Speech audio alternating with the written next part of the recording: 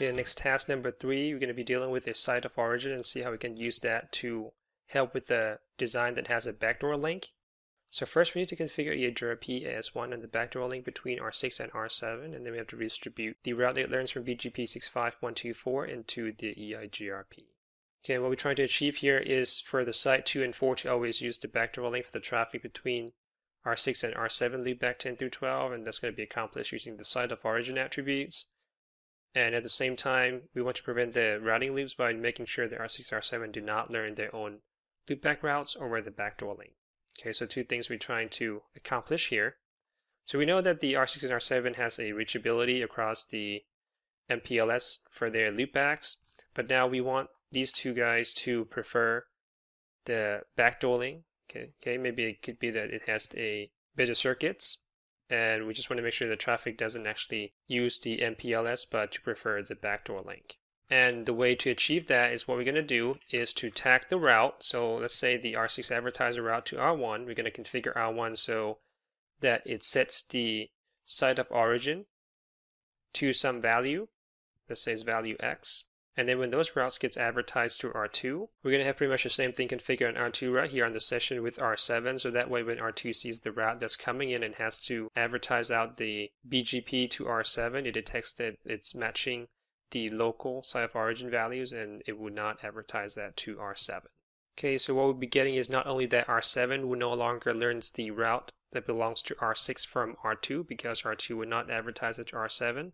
At the same time that since R7 would not be learning routes from R2, it would not be able to advertise that back potentially to R6 across the backdoor link, and then course R6 into thinking that it can reach its own loop back across the backdoor link. So in the sense, it's potentially also prevent the routing loops. Alright, so let's go ahead and start our configuration with router R6.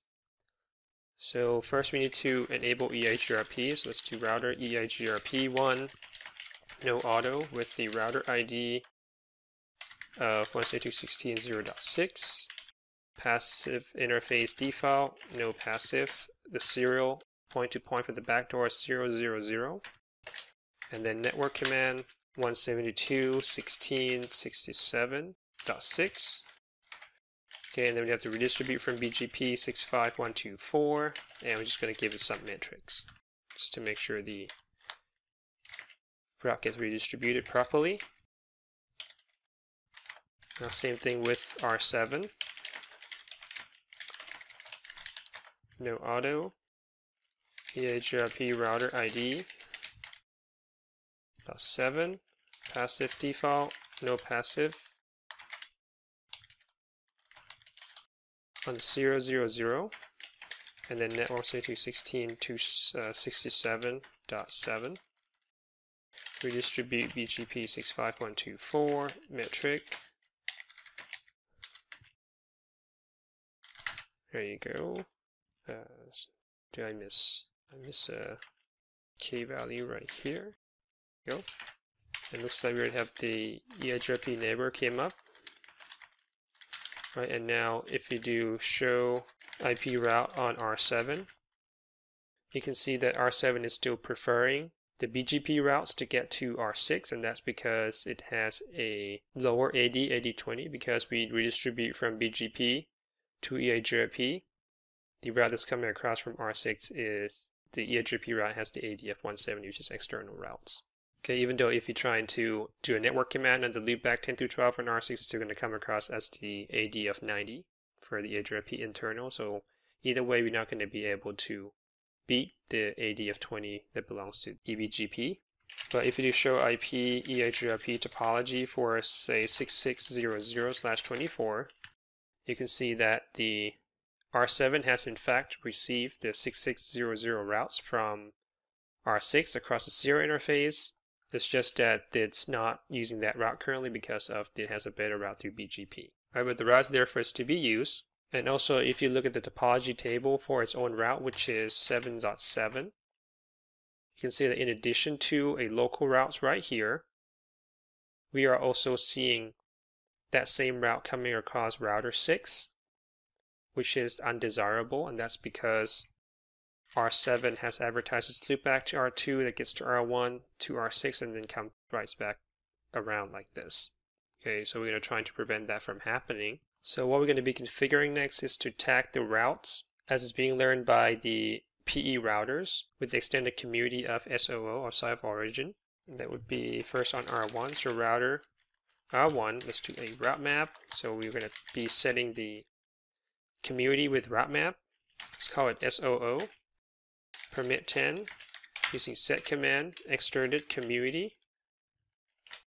See, here's an option for SOO, and we can just pick a number, let's say 24:24.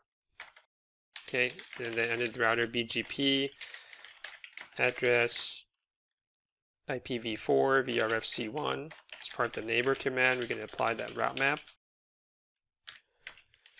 So route map SOO inbound. Okay, don't forget to refresh the route to force it to pass through that route map. So clear IP BGP VRFC1 65124 inbound. Okay, now if we do show IP BGP VPN v4 6600, you see that the route has been tagged with SOO of 2424. Okay, we would going to be doing pretty much exact same thing on R2 with route map SOO permit 10 set extended community SOO 2424.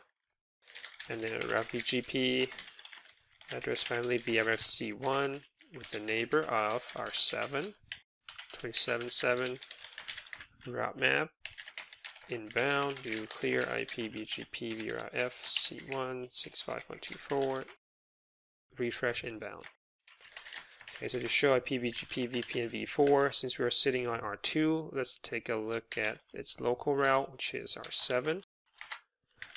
See that it's being tagged also with SOO 2424, and it should have received a route from R1 for R6 loopback.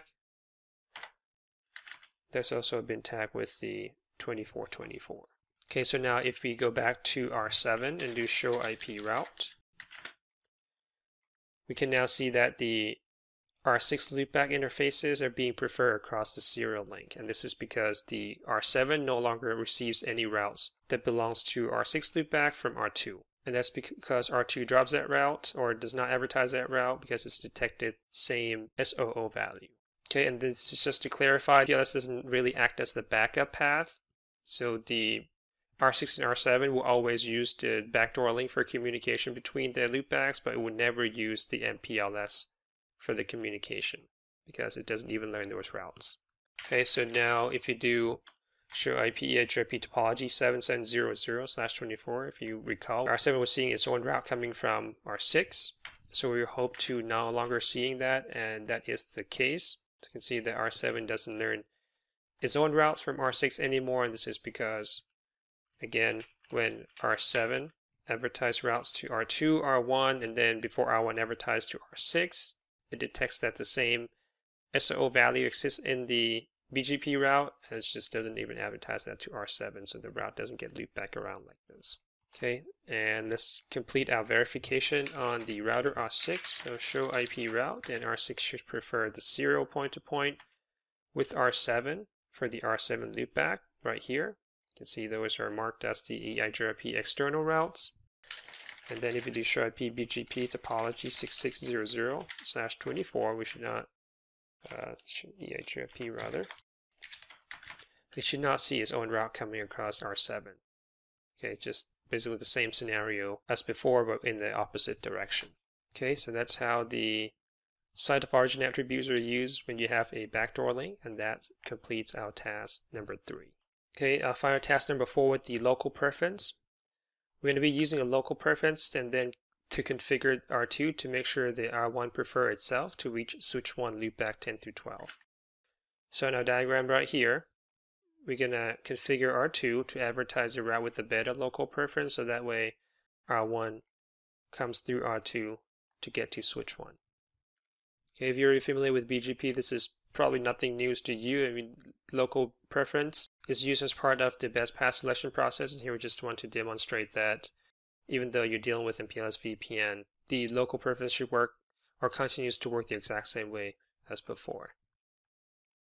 Okay, so let's go ahead and configure that quickly. And before we start, let's see what the routing or BGP table looks like on R1.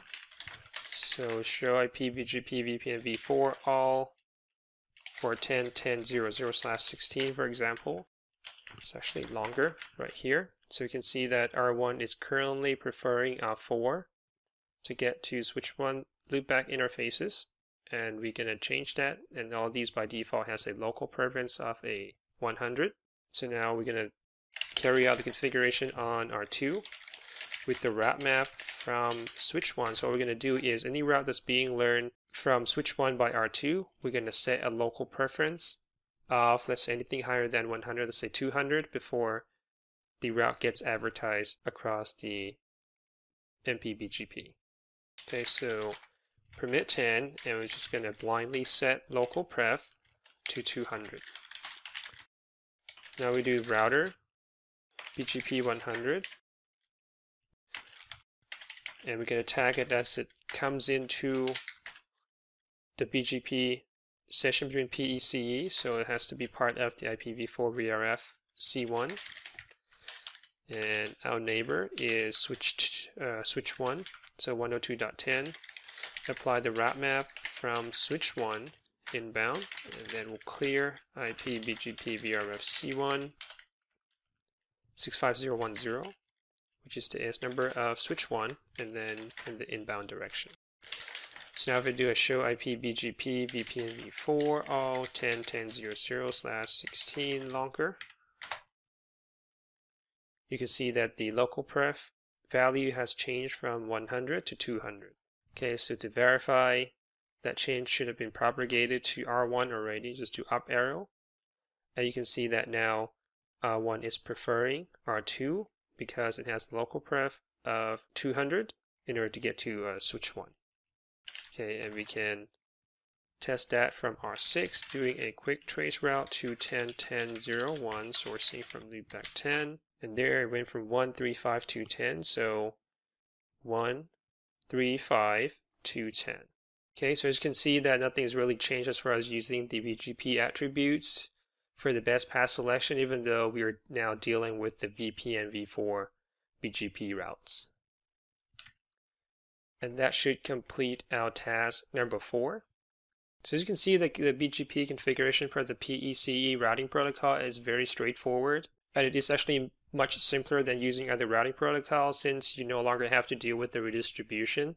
As the routes are being advertised via BGP end-to-end, and at the same time you also have all of the BGP routing features available to you, and this is probably why the BGP is one of the most commonly used protocol for the PECE. And that should wrap up our video on MPLS VPN PECE with BGP. You can visit our website to view an extensive list of our lab videos and sign up to get access to additional lab contents. Thank you for watching LabMinutes.com, and I'll see you guys in the next video.